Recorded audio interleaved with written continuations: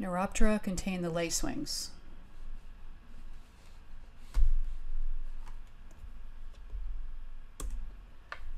So they have complete metamorphosis, egg, larva, pupa, adult. They have 2 pair of large membranous net vein wings, which are longer than their body. And they're similar in size and texture and held roof-like along the body. They have chewing mouth parts. They're predaceous, soil-dwelling, aquatic, and terrestrial.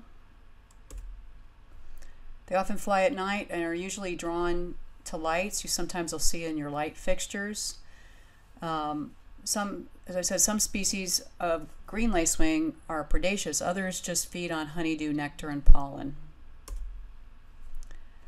So the eggs are on these silken stalks attached to plant tissues, and they're green when they're laid. They darken before hatching, and they're incredibly tiny. We had somebody bring one in last year for a sample and didn't even know it was on the leaf. It was that tiny.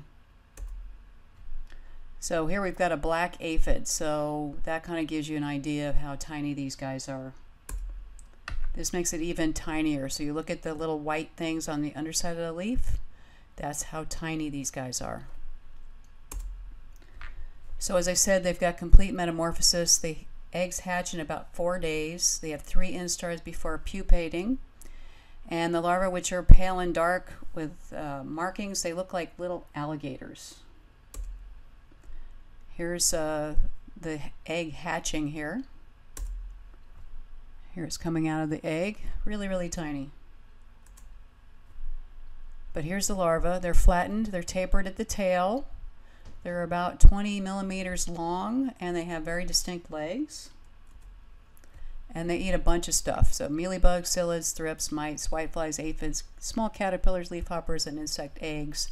And if you release them in a greenhouse or an interior scape, they will eat long-tailed mealybugs. Here they are feeding on some aphids.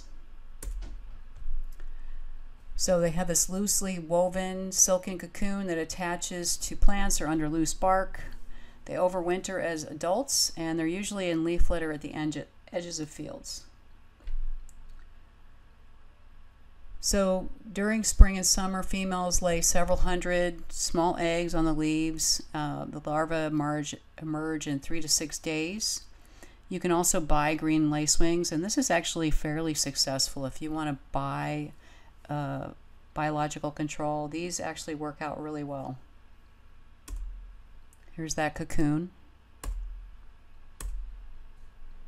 And if you're trying to just attract them into your garden, you can plant things in the carrot family or Apiaceae, such as Angelica, daisy family, such as Cosmos, and this is on Phacelia here. So really cool insect.